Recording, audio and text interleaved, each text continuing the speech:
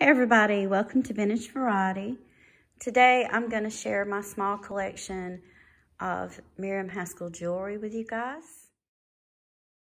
I'm going to give you some tips on recognizing and identifying real Miriam Haskell jewelry. So this is the Miriam Haskell jewelry book. It is loaded with information and samples of her work. Miriam Haskell started her jewelry business in the 1920s. Miriam Haskell's earliest pieces of jewelry were not signed. They came with a paper tag. In fact, her pieces were not signed or stamped until sometime in the 1940s. Now, the early signed pieces had a horseshoe plaque with the Miriam Haskell name on them.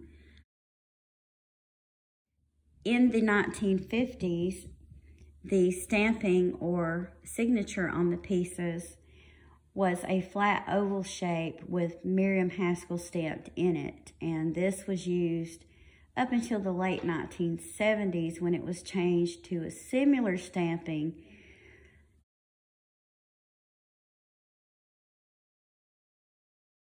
The first piece I'm going to show you, Miriam Haskell, and it's in the oval circle. It has the faux pearls that she was really famous for and what was called Russian gold filigree. This is one of my favorite pieces. And you can see on the back, there's the stamping.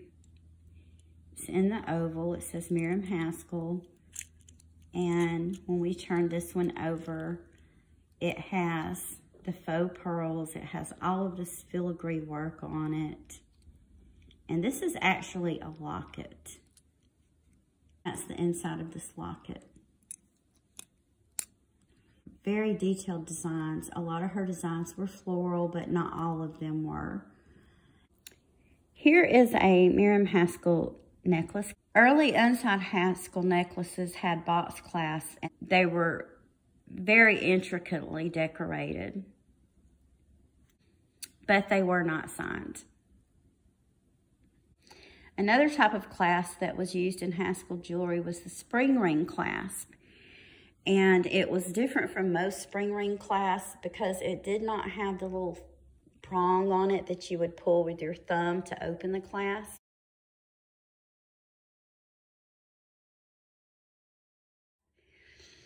Later pieces that were signed had a hook design. Some of them still had the box clasp design, but it was also signed.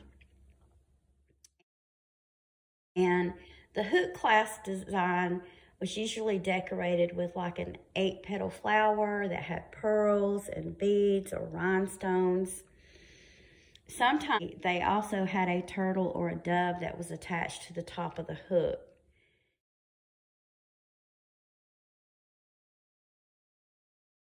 In the late 1970s, the decorations were dropped from the hooks. In 1975, the hooks would have had a patent number on one side and Miriam Haskell on the other, and that was used up until the mid-80s. Early unsigned pieces had pierced metal backs. The metal disc would have had holes pierced into it where all of the beads, the little rhinestones and pearls would have been attached on. By the 1930s, this pierced piece here was being covered by another metal disc. During World War II, because there was a shortage of metal, there were pieces made just like this of pierced plastic. It wasn't until after World War II that the filigree, like you see on the back of this earring, was being used. Here I have another one, and this one is done in plastic. Look at the little flower on it. And then here's the back. And then there's the Haskell mark.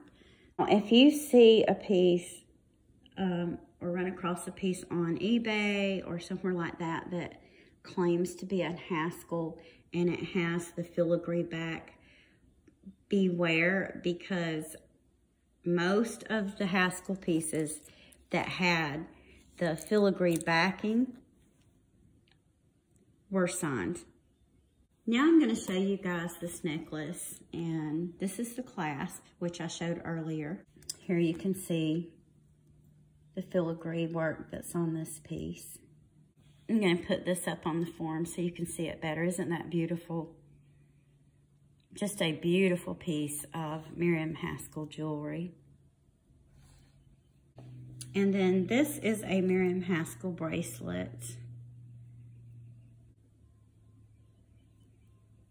You can see all the detailed beadwork. Now I'm going to show you guys some modern pieces of Miriam Haskell jewelry. Miriam Haskell is no longer owned by the family, but they are still in business. This is Miriam Haskell for ink, pair of earrings. This is the necklace, and I don't have the tags that came off of it. Miriam Haskell for ink.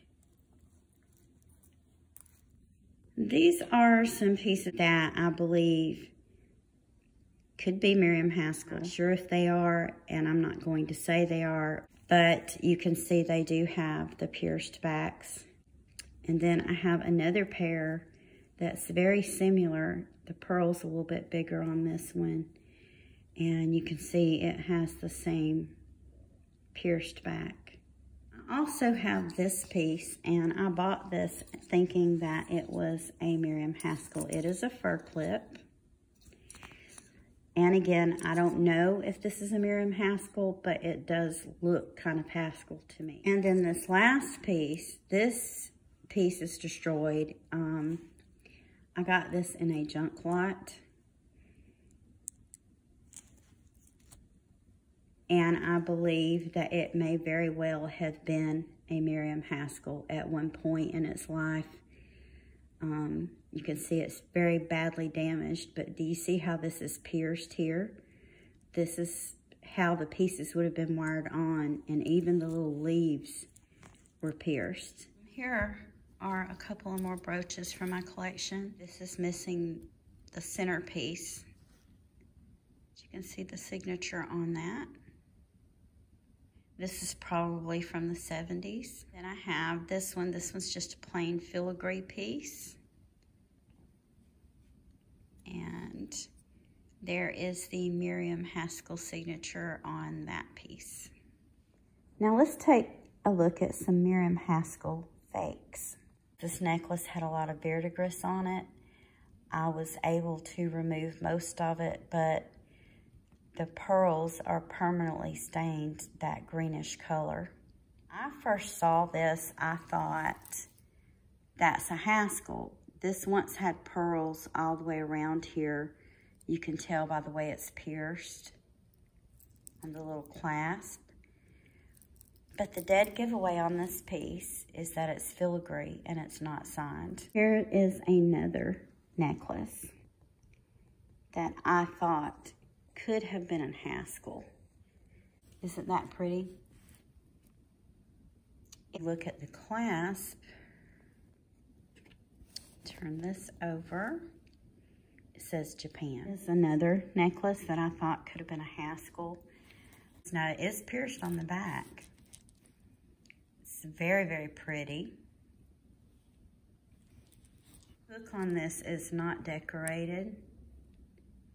And I do believe that this is Japan also. And I have the earrings that go with this. You can see they have the filigree backs. It's not signed. It would have been signed right here. This is a designer piece. See the filigree backing on this? This is signed. This is an original by Robert. It is a very nice, weighty, quality piece. You can see the pearls, the little rhinestones. On the back, it has the filigree. So I think a lot of other designers did want to copy Miriam Haskell. Here's another signed piece. This is also what I would call a Haskell copycat. It's a beautiful little brooch.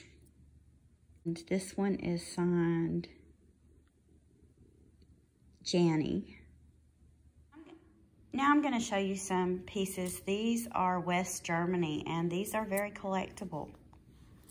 And they are done in a Haskell style. They're done in the filigree. The earrings came with it, and they are marked West Germany. And this does look Haskell. It's not, but it is very collectible costume jewelry. These earrings also look very Haskell. And these are also West Germany. And there's the marking on these. So I hope this video was informative. I hope it will help you understand a little bit more about how to identify and recognize unsigned pieces of Haskell and authentic Miriam Haskell jewelry. Thank you guys so much for watching. Please like, subscribe, and ring the bell for more videos like this.